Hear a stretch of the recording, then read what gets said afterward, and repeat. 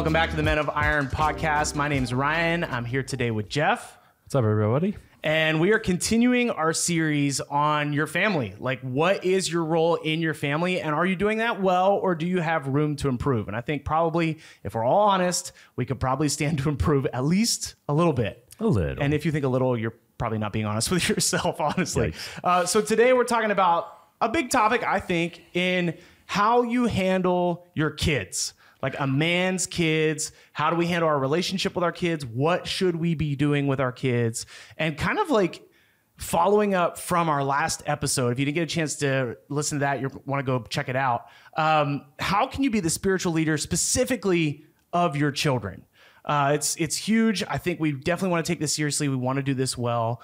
So when you think about your relationship with your kids, Jeff, like just tell us a little bit about like how many kids do you have? What's that look like for you? Yeah. And maybe what leadership over your kids, with your kids, what it's been like. Yeah. Well, I have two sons. One is 29 and one is just about 17. Next week he turns 17. And so very different seasons of life. And that's something I think that is really important is understand and know what your kid's going through. I'm a grandparent now, so that's a big deal and all that kind of stuff. So how I lead each of them is very unique to who they are and what season they're in. One's out of the household and one's in and all those kind of things.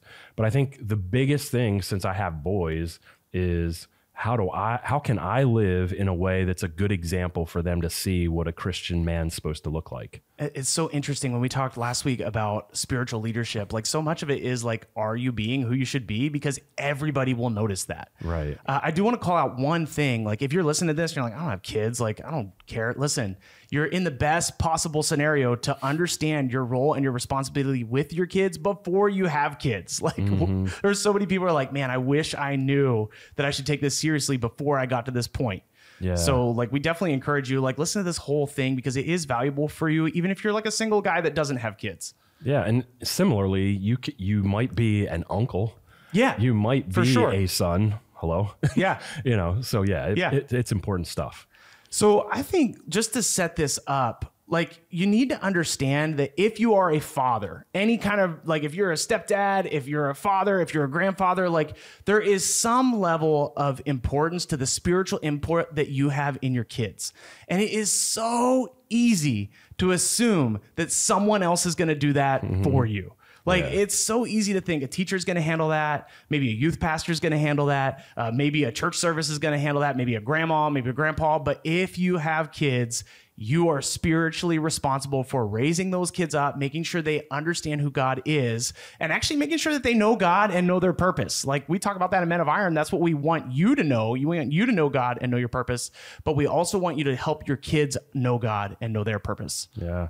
I mean, I think of it like all those relationships you mentioned, they can influence your kid, but none is going to have the impact that you have because that's how God called you. God called you to be that leader for your kids. Yeah. What's that look like for you? How's that been in your life? How are you doing with that stuff? Yeah, I mean, honestly, for Isaac, who was my older son, a lot of his life, I was really not serving God. Okay. So it was, he was born when I was 21. I didn't even know how to be a guy, let alone a dad. Yeah. And so there was a lot of trying things and messing up. And, some of my biggest things that I try to do was like, what did my dad do for me that was right or wrong? And how would I do it different? And some of those kind of things. So my barometer was a little off. Yeah. When with Connor, who's my younger son, we were serving God his whole life. And the ideas of what like good spiritual fatherhood looked like were way more clear. And I had a barometer then that I knew, am I doing it right? Am I doing it wrong? Like, what are the things I need to be better at? What should I change? And honestly, that doesn't mean that I did it right. Yeah. I tried, and I had a good example to look at in scripture, so, that's some of my thoughts around that. I feel like it's important to recognize, like, you might be listening to this thinking like, dude, I don't know, maybe it's too late for me. And like, it's definitely not. Like it's never too late to take your spiritual responsibilities seriously, it might be challenging. Like, it's important to recognize that. Like, you know, especially if you have older kids, and especially if like you have a background where you didn't do it well, like it's gonna be a little bit harder to have influence. It might feel like it's impossible to have influence, right? But it is important to still take it seriously. Like, it's not a reason to give up. It's a reason to persist. Maybe it's a reason to pray more and more. I'm actually really interested. Like, if you're listening to this and you have thoughts on this, leave us a comment down in the comment section so that we can follow up with you and actually just get a little bit of conversation going in the comments. Like, what has this looked like for you? And how do you feel you're doing in this? Maybe you have young kids, maybe you have adult kids. Like, what have you noticed? That way you're not just listening to me and Jeff. You can actually kind of get a conversation going with each other. So I just think, like, I've been a youth pastor for a long time. I was a youth pastor for like 10 years before I came to Men of Iron. I also have 4 of my own kids. And one of the things that I've noticed that I would just love to highlight and maybe draw attention to is a crazy common conversation for me was that a parent of like a 5th or 6th grader would come to me and say, hey, you know, Mr. Youth Pastor, and actually call me Mr. Youth Pastor, but you know, like, they're just not into it. Like they just don't, they're not connecting with the service. Their friends aren't there. Like, so we don't want you to be offended, but they're not really going to be around. And then a couple years later, their son, their daughter's like maybe a junior, maybe a senior. And it's like, hey, we know we haven't talked to you for a while, but is there anything you can do to help our student? And it was like, you know, I really hate to tell you this, but like, we're going to try really hard to spiritually invest in your son or daughter, but it's like kind of too late. Like if you're just starting to take this seriously when they're like 16, 17, 18, like you're behind the ball. And the best thing you can do to spiritually care for your kids is make sure you're investing in them like when they are very young. And moldable, right? Like when they want to hear. And what that's going to look like is you're going to be asking your kids to do things sometimes that they don't love, that they don't want to do. Guess what? Like my oldest son, he is 8. He actually does not love sitting through a church service. It's kind of difficult. It's getting better. My next son is 6, also doesn't love sitting through a church service, but we're like encouraging him to do that because we want that to be part of his life, because we want him to take his spiritual development seriously. And like me and my wife, we want to make sure we're investing in our kids so that they actually do know what God's called them to do when they get older. We don't want to be doing like this crash course like later on, you know? Yeah, I mean, it's really up to you to set the tone. Yeah. And your child's not developed enough to really know what the best choice is. Because if it was up to them, they'd be in the corner on a phone playing a game. For sure. Right. So I would always joke with people, like, I don't know many kids that accidentally fell into discipleship. Like, I don't know many kids that were like, well, I could have played on my phone, but I decided to read my Bible instead. Like, there might be some, but it takes some encouragement. Sometimes it takes maybe like a little bit of a firm push, but don't be afraid to read the Bible with your kids. Don't be afraid to pray with your kids. I know sometimes it feels like a little bit old school, like it feels a little bit strange, but it's a good practice. It's okay to give it a shot. Yeah. And it's better to do the right thing than to be the cool parent. Oh man, that's huge. Talk about that a little bit. I mean, sometimes we get into this idea that we need to be our kid's best friend. Yeah. And that's not the relationship it's supposed to be. Yeah. You can be friendly and share fun things with your kids, and you should be, but you are not meant to be their best friend. You're meant to be the one that sets the tone, that understands life and what God is calling you to do as a man. And you should be working towards that. Yeah. I always think the ultimate goal for my sons was when they are out on their own, that the lifestyle that we've set up for them leads them to naturally progress to loving God as their savior. Yeah. Yeah. And like how rewarding is it when it's like, it worked. Like they got it. It doesn't mean there's not gonna be hard times. It doesn't mean there won't be challenges. It doesn't mean there won't be faith crises. There probably will be. But the goal is to teach our kids to know God and know their purpose so that they can do that with their kids. Like one of the best ways we grow God's kingdom is through our kids. So we just really need to take it seriously. So what I was kind of thinking to do, this is going to be like a little bit of a crash course in what could feel like old dusty history, but I promise it's not. All right. So hang with me. God from the very beginning wanted fathers to take the spiritual development of their kids very seriously. And from the very beginning, God intended that fathers would disciple their kids, not the church, not the kids' pastor. Like, dads are supposed to lead their children. So in Deuteronomy 6, there's this huge commandment that is like, you need to know God. And God is telling all the people, love the Lord your God with all your heart, soul, mind, and strength. Some people think Jesus is the first person to say that. It's actually all the way back in Deuteronomy. And what he says afterwards is crazy. He says, I'm just going to read it. You must commit yourselves wholeheartedly to these commands that I'm giving you today. Repeat them again and again to your children. Talk about them when you're at home, when you're on the road, when you're going to bed, when you're getting up. You know what's funny about that? This is written to like ancient people, right? We still do the same things. Like, we still have a chance to talk to our kids on the road, going to bed, and getting up. Tie them on your hands and wrap them on your forehead as reminders. Write them on your doorposts of your house and on your gates. So this is like, take this seriously. If there's any defining thing about your home, it should be the law of God. All right. So people start to do that. They start to take that seriously. And we have like this whole thing where Moses is leading the people. He's teaching the people the law. Moses hands over leadership to Joshua. Joshua's going to lead the people into the promised land. And like, I apologize if you're not like, if you don't have a huge church history, you might need to go back and check out some of these stories because there's a lot here. But Joshua leads his people into the promised land. He's a leader who honors God. And in Joshua 24, he kind of gives them this charge right before he dies. And he says, listen, like, you can do whatever you guys are going to do. You know, like, people of Israel, you can go back to the gods that you used to know. You can go back to your old way of life. I don't think you should do that. I think you should serve the Lord. And in Joshua 24, 14 to 15, he ends on this note. He says, but as for me and my family, we will serve the Lord.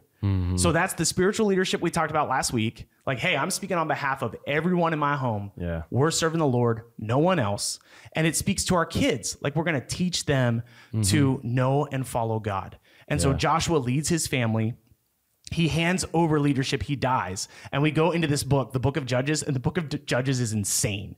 Like, it's just wild. If you want to read crazy stories, read Judges. Right. And what happens in Judges 2, this is nuts. In Judges 2, there's this short little line. So Joshua dies, and it says in Judges 2:10, after that generation died, so Joshua's generation, another generation grew up who did not acknowledge the Lord or remember the mighty things he had done for Israel. It's insane. Yeah, that's crazy. Like, think about the stuff they saw. Yeah. So like, these people saw the Jordan River part, like, fly up into the sky. They saw food from heaven. They saw the walls of Jericho fall just by like saying like, hey, shout. Like, they saw God do crazy things. Yeah. And they never taught their kids about it. Yeah. That's so sad, isn't it? Dude. Oh my gosh. And so you like, the whole culture falls apart. Like, the book of Judges is insane. It's very dark. It ends up with the people of Israel going to civil war and almost killing each other. And so the lesson is, we must take God's relationship with our kids seriously, our kids' relationship with God seriously. We have to lead them to follow him because no one else is going to do it. And when fathers fail their job, culture goes nuts. Yeah. I mean, I also say the reason why Joshua needed to say that was because the culture was already crazy. Yeah. So he's like, I don't care what else is going on. Me and my house, we're doing this thing. Like, we're doing what God is asking us to do. And, you know, we look around at culture right now and we see all kinds of crazy mess. If we get so wrapped up into that stuff instead of what God is calling us to do, we're going to fall into the same trap. Yeah. Yeah, I think it's very easy to fall into the same trap because you don't ever accidentally disciple someone. You don't accidentally disciple yourself. You don't accidentally disciple your kids. You have to be really proactive about it. And one of the things that's interesting about this Joshua or Judges 2:10 passage, they didn't even know what the Lord had done. And it's like a super tangible thing for us. Like, I'm sure if you've been following Jesus for a long time, you can think of times in your life where Jesus had a huge impact on your life. Tell those stories. Yeah. Just telling those stories can have a huge impact in the lives of your kids and the lives of their kids. Yeah. Just make a habit of being like, you know what? Like, I was far from God, and this is what happened. Yeah. And like, Jesus broke through. I started to follow him, and I know God is real. Like, it's one thing to just like read the Bible, which is powerful. You should definitely do it. It's a whole nother thing to hear from somebody that you care about. They're like, hey, like, I actually saw God do this. Like, this was a real miracle that happened in my life. Yeah. No doubt about it. That actually firms up all of our faith. Yeah, because you can argue about scripture all the time. Like people try to disprove it, discredit it, give all kinds of arguments, but you can't argue against life change. Right. Like that's the biggest thing for me is like, I know who I was, I know what God has done for me. And so if I'm not telling that story, then really I'm doing a disservice to what God actually did for me. Dude, it's huge. It's huge. And it's a very simple way to disciple your kids. So like if you hear us talking about this and you're like, well, I don't know much about the Bible, like just start telling the stories that you know. Like just start praying with your kids. Even if you don't know totally how to do it, like maybe you're not sure how to pray, just start. Yeah. I can think of a couple stories of guys that I met at a couple of, we run a man's game plan in like small groups. I can think of a couple different guys I've talked to that like at the beginning, it's like 5 or 6 weeks. And like week 1, they're like, well, I don't really take discipleship seriously. Like I'm not really spiritually developing my family. And it's like, well, maybe I'll read the Bible. It's like, okay, let's start there. By the end of that 6th week, it's like, man, I'm reading the Bible with my kids at dinner time. It's actually been an incredible experience. And it wasn't that hard to do. You just have to do it. You just have to start. Yeah. Just start somewhere. Yeah. Intentionality is so important. It's such a key word around any of this. It's like we've said, you can't drift into like positive momentum spiritually. Yeah. It doesn't happen by accident. No. So I'm curious, Jeff, just in your own life, like what are like tangible things? Like what are things you've done with your kids to help them take this seriously in their lives? Yeah. I mean, again, I go to the fact that, you know, I have sons, so I want them to know what it's like to be a good husband. Yeah. I want them to know what it's like to be a good Christ follower. Yeah. And, you know, I don't hit home runs all the time with this stuff, but I really am working on it, and they're aware of, you know, some of who I have been and where I am now and the progress and those kind of things. I think you kind of mentioned a few already, like praying with your kids and, you know, getting them into the scripture, or, you know, one of the things that we do often is we'll watch a message or a sermon and we'll talk about like, what did you think? Or how did that affect you and where you're at? And with Connor, who's junior in high school, one of the things that I'm doing lately is kind of like, what are the scenarios you're seeing around you at school? And then how does the way that you have like created sort of principles and morals in your life, how does that impact that? That's so good. You know, unfortunately, sometimes we get behind on that and it's like, okay, well, I wish I would have taught you that ahead of time. But the idea again is intentionality and really working towards something. I love that you're highlighting like doing it on purpose, being intentional.